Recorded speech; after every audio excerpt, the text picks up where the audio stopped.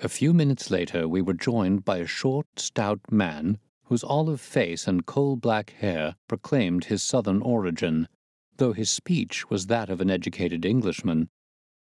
He shook hands eagerly with Sherlock Holmes, and his dark eyes sparkled with pleasure when he understood that the specialist was anxious to hear his story.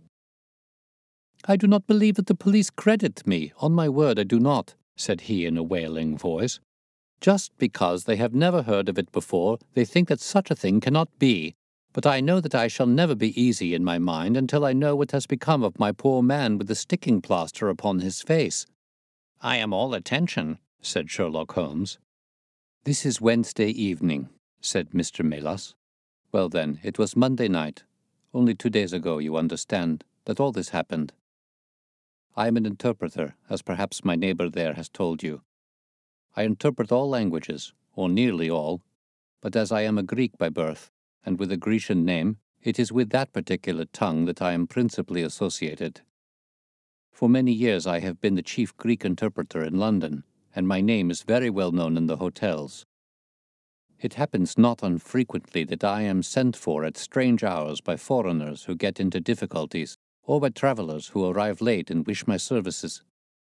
I was not surprised, therefore, on Monday night, when a Mr. Latimer, a very fashionably dressed young man, came up to my rooms and asked me to accompany him in a cab which was waiting at the door. A Greek friend had come to see him upon business, he said, and as he could speak nothing but his own tongue, the services of an interpreter were indispensable. He gave me to understand that his house was some little distance off in Kensington, and he seemed to be in a great hurry, bustling me rapidly into the cab when he had descended to the street. I say into the cab, but I soon became doubtful as to whether it was not a carriage in which I found myself. It was certainly more roomy than the ordinary four-wheeled disgrace to London, and the fittings, though frayed, were of rich quality. Mr. Latimer seated himself opposite to me, and we started off through Charing Cross and up the Shaftesbury Avenue. We had come out upon Oxford Street, and I had ventured some remark as to this being a roundabout way to Kensington, when my words were arrested by the extraordinary conduct of my companion. He began by drawing a most formidable-looking bludgeon loaded with lead from his pocket, and switching it backward and forward several times, as if to test its weight and strength. Then he placed it without a word upon the seat beside him.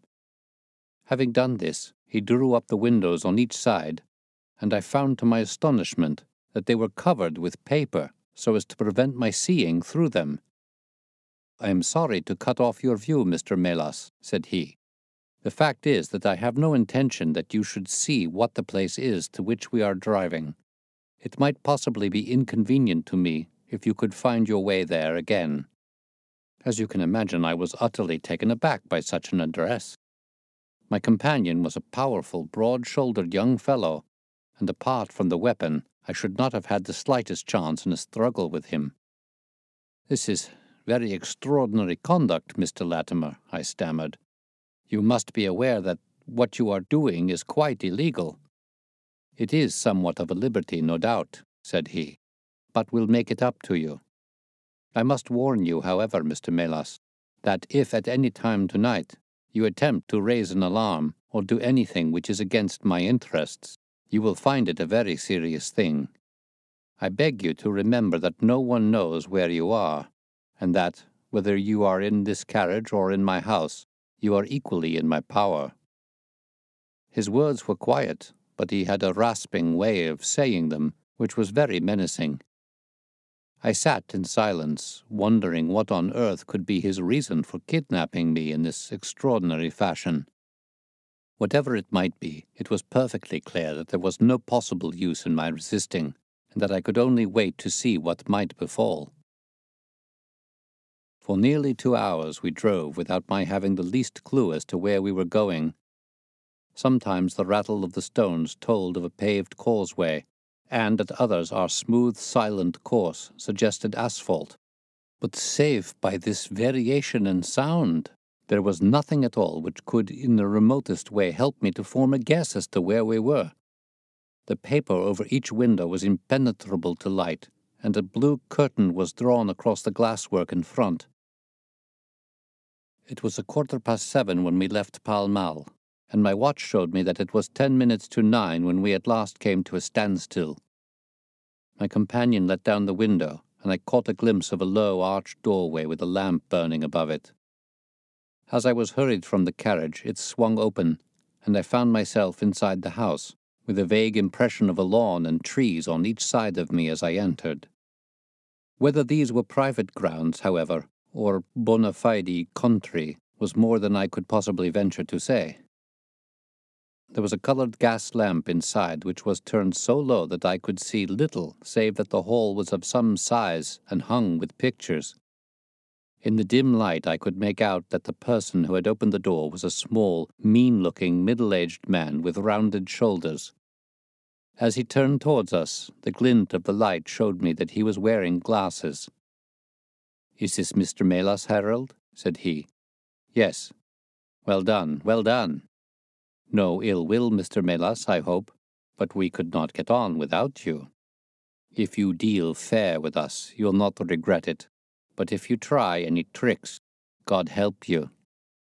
He spoke in a nervous, jerky fashion, and with little giggling laughs in between, but somehow he impressed me with fear more than the other. "What do you want with me?" I asked. "Only to ask a few questions of a Greek gentleman who is visiting us, and to let us have the answers. But say no more than you are told to say, or," here came the nervous giggle again, "you had better never have been born." As he spoke, he opened a door and showed the way into a room which appeared to be very richly furnished, but again the only light was afforded by a single lamp half turned down. The chamber was certainly large, and the way in which my feet sank into the carpet as I stepped across it told me of its richness. I caught glimpses of velvet chairs, a high white marble mantelpiece, and what seemed to be a suit of Japanese armor at one side of it. There was a chair just under the lamp, and the elderly man motioned that I should sit in it. The younger had left us, but he suddenly returned through another door, leading with him a gentleman, clad in some sort of loose dressing gown, who moved slowly towards us. As he came into the circle of dim light which enables me to see him more clearly, I was thrilled with horror at his appearance. He was deadly pale and terribly emaciated, with the protruding, brilliant eyes of a man whose spirit was greater than his strength. But what shocked me more than any signs of physical weakness was that his face was grotesquely crisscrossed with sticking plaster, and that one large pad of it was fastened over his mouth. "Have you the slate, Harold?" cried the older man as this strange being fell rather than sat down into a chair. "Are his hands loose? Now then, give him the pencil. You are to ask the questions, Mr. Melas, and he will write the answers. Ask him first of all whether he is prepared to sign the papers." The man's eyes flashed fire. "Never," he wrote in Greek upon the slate. "On no condition?" I asked at the bidding of our tyrant. "Only if I see her married in my presence by a Greek priest whom I know." The man giggled in his venomous way. "You know what awaits you, then?" "I care nothing for myself." These are samples of the questions and answers which made up our strange, half-spoken, half-written conversation. Again and again I had to ask him whether he would give in and sign the documents. Again and again I had the same indignant reply. But soon a happy thought came to me.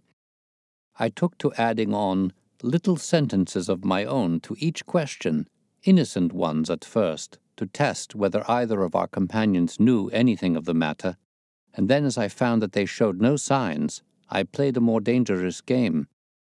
Our conversation ran something like this. "You can do no good by this obstinacy. Who are you?" "I care not. I am a stranger in London." "Your fate will be upon your own head." "How long have you been here?" "Let it be so. 3 weeks." "The property can never be yours." "What ails you?" "It shall not go to villains." "They are starving me." You shall go free if you sign. What house is this? I will never sign. I do not know. You are not doing her any service. What is your name? Let me hear her say so. Kratidis. You shall see her if you sign. Where are you from? Then I shall never see her. Athens. Another 5 minutes, Mr. Holmes, and I should have wormed out the whole story under their very noses. My very next question might have cleared the matter up. But at that instant the door opened, and a woman stepped into the room. I could not see her clearly enough to know more than that she was tall and graceful, with black hair, and clad in some sort of loose white gown. "Harold," said she, speaking English with a broken accent, "I could not stay away longer. It is so lonely up there with only— Oh, my God, it is Paul!"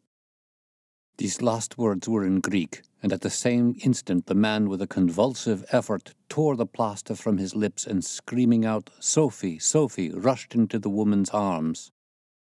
Their embrace was but for an instant, however, for the younger man seized the woman and pushed her out of the room, while the elder easily overpowered his emaciated victim and dragged him away through the other door. For a moment I was left alone in the room, and I sprang to my feet with some vague idea that I might in some way get a clue to what this house was in which I found myself. Fortunately, however, I took no steps, for looking up, I saw that the older man was standing in the doorway with his eyes fixed upon me. "That will do, Mr. Melas," said he. "You perceive that we have taken you into our confidence over some very private business. We should not have troubled you, only that our friend who speaks Greek and who began these negotiations has been forced to return to the East. It was quite necessary for us to find someone to take his place, and we were fortunate in hearing of your powers." I bowed. "There are 5 sovereigns here," said he, walking up to me, "which will, I hope, be a sufficient fee. But remember," he added, tapping me lightly on the chest and giggling, "if you speak to a human soul about this, one human soul, mind, well, may God have mercy upon your soul." I cannot tell you the loathing and horror with which this insignificant-looking man inspired me. I could see him better now as the lamplight shone upon him. His features were peaky and sallow, and his little pointed beard was thready and ill-nourished. He pushed his face forward as he spoke, and his lips and eyelids were continually twitching, like a man with St. Vitus' dance. I could not help thinking that his strange, catchy little laugh was also a symptom of some nervous malady. The terror of his face lay in his eyes, however, steel-gray and glistening coldly, with a malignant, inexorable cruelty in their depths. "We shall know if you speak of this," said he. "We have our own means of information. Now you will find the carriage waiting, and my friend will see you on your way." I was hurried through the hall and into the vehicle, again obtaining that momentary glimpse of trees and a garden. Mr. Latimer followed closely at my heels and took his place opposite to me without a word. In silence we again drove for an interminable distance with the windows raised, until at last, just after midnight, the carriage pulled up. "You will get down here, Mr. Melas," said my companion. "I am sorry to leave you so far from your house, but there is no alternative. Any attempt upon your part to follow the carriage can only end in injury to yourself." He opened the door as he spoke, and I had hardly time to spring out when the coachman lashed the horse and the carriage rattled away. I looked around me in astonishment. I was on some sort of a heathy common, mottled over with dark clumps of furze bushes. Far away stretched a line of houses, with a light here and there in the upper windows. On the other side, I saw the red signal lamps of a railway. The carriage which had brought me was already out of sight. I stood gazing round and wondering where on earth I might be, when I saw someone coming towards me in the darkness. As he came up to me, I made out that he was a railway porter. "Can you tell me what place this is?" I asked. "Wandsworth Common," said he. "Can I get a train into town?" "If you walk on a mile or so to Clapham Junction," said he, "you'll just be in time for the last to Victoria." So, that was the end of my adventure, Mr. Holmes. I do not know where I was, nor whom I spoke with, nor anything save what I have told you. But I know that there is foul play going on, and I want to help that unhappy man if I can. I told the whole story to Mr. Mycroft Holmes next morning, and subsequently to the police. We all sat in silence for some little time after listening to this extraordinary narrative. Then Sherlock looked across at his brother. "Any steps?" he asked. Mycroft picked up the Daily News, which was lying on the side table. "Anybody supplying any information to the whereabouts of a Greek gentleman named Paul Cratides from Athens, who is unable to speak English, will be rewarded. A similar reward paid to anyone giving information about a Greek lady whose first name is Sophie. X2473. That was in all the dailies. No answer." "How about the Greek legation?" "I have inquired. They know nothing." "A wire to the head of the Athens police, then?" "Sherlock has all the energy of the family," said Mycroft, turning to me. "Well, you take the case up by all means, and let me know if you do any good." "Certainly," answered my friend, rising from his chair. "I'll let you know, and Mr. Melas also. In the meantime, Mr. Melas, I should certainly be on my guard if I were you, for of course they must know through these advertisements that you have betrayed them." As we walked home together, Holmes stopped at the telegraph office and sent off several wires. "You see, Watson," he remarked, "our evening has been by no means wasted. Some of my most interesting cases have come to me in this way through Mycroft. The problem which we have just listened to, although it can admit of but one explanation, has still some distinguishing features." "You have hopes of solving it?" "Well, knowing as much as we do, it will be singular indeed if we fail to discover the rest. You must yourself have formed some theory which will explain the facts to which we have listened." "In a vague way, yes." "What was your idea, then?" "It seemed to me to be obvious that this Greek girl had been carried off by the young Englishman named Harold Latimer." "Carried off from where?" "Athens, perhaps." Sherlock Holmes shook his head. "This young man could not talk a word of Greek. The lady could talk English fairly well. Inference that she had been in England some little time, but he had not been in Greece." "Well, then, we will presume that she had come on a visit to England, and that this Harold had persuaded her to fly with him." "That is more probable." "Then the brother, for that I fancy must be the relationship, comes over from Greece to interfere. He imprudently puts himself into the power of the young man and his older associate. They seize him and use violence towards him in order to make him sign some papers to make over the girl's fortune, of which he may be trustee to them. This he refuses to do. In order to negotiate with him, they have to get an interpreter, and they pitch upon this Mr. Melas, having used some other one before. The girl is not told of the arrival of her brother, and finds it out by the merest accident." "Excellent, Watson," cried Holmes. "I really fancy that you are not far from the truth. You see that we hold all the cards, and we have only to fear some sudden act of violence on their part. If they give us time, we must have them." "But how can we find where this house lies?" "Well, if our conjecture is correct, and the girl's name is or was Sophie Cratides, we should have no difficulty in tracing her. That must be our main hope, for the brother is, of course, a complete stranger.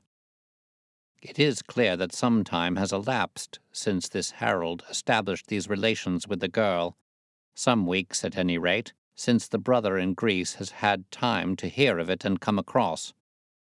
If they have been living in the same place during this time, it is probable that we shall have some answer to Mycroft's advertisement.